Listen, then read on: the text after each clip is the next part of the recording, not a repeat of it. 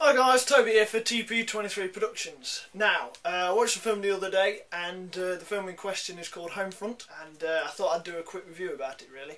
Now, Homefront, it's a movie that was released in 2013, so it's not too old of a film. The main stars really are Jason Statham, James Franco, and the only other recognisable faces I could tell was Winona Ryder, who had a bit of a cameo slash small part in it. Now, Homefront, like I've said, it stars Jason Statham. It's about a year old-ish, and the gist of the story is that Jason Statham starts out at the very start of the film as a undercover cop. DEA agent is like drugs and all that, so he's undercover. And he's undercover, infiltrating a drug slash biker gang. And at the start of the film, it's not really a spoiler, but the leader of the biker gang, his little kingdom of drugs gets busted by the DEA, and the leader, the biker leader, his son, he gets shot by the agents who have come in to bust the situation. Jason Statham doesn't kill him or anything, he's just like the guy who says, you know, coming in agents, there's the druggies, sort them out and all that sort of shit.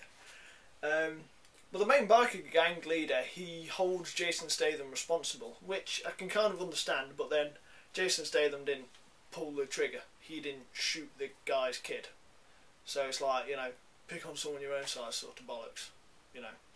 But after that, it jumps to another time in the future where Jason Statham and his young daughter have moved out of the city. They're in the countryside. They're happy, they're away from the city, and he's not any drug cartel, he's clean from it, he's no longer undercover. Yeah, he's trying to, you know, live his life really in the quiet countryside of America. Trouble is that quiet countryside of America is run by the meth drug lord, who is played by James Franco. Now, James Franco plays a guy called Gator, and pretty much as soon as we see Gator, James Franco, who he busts these kids who are smoking, I think it's meth or something, I don't know.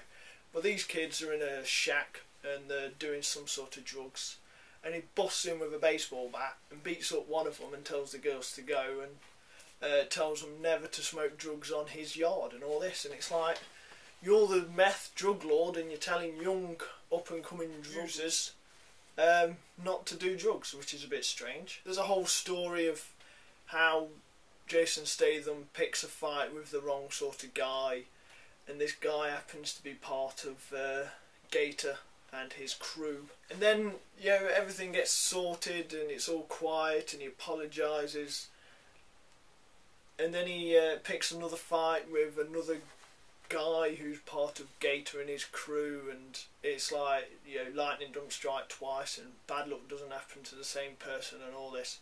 And Jason Statham just like defends himself and just happens to walk in a right shitstorm. Yeah, it all comes to a head. James Franco and Jason Statham, they meet up, and it's like, you know, the shit's about to go down sort of thing. It's not too bad a film. You know, there's Jason Statham in it, who's an amazing British actor who's cracked Hollywood, so, you know, full credit to the guy. He is alright, you know, he does his old kung fu and his old martial arts, and he knows how to throw a punch or two. Beats up a few guys, which is good to see, of course. James Franco, I've never seen him before play a meth drug lord, but he plays one pretty well. Well, there's a bit of action, a bit of a storyline behind it. It's not too bad a film. It's not the greatest that's ever made.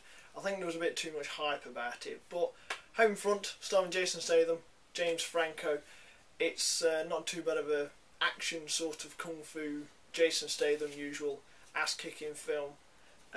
Made in 2013, but it's not too bad of a film. If you're a fan of James Franco or Jason Statham, then by all means you will enjoy this film. That's my pretty quick review of Homefront, starring James Franco and Jason Statham. So hope you enjoy it. Thanks for watching my review. If you're a fan of either of the two main characters, then this one's really aimed at you. Also guys, don't forget, We The Devoted, use TobyWTD, gets you 20% off any We The Devoted gear. Links are card down below as per usual. But guys, thanks for watching my review of Homefront. Hope you enjoyed it. Thanks for watching.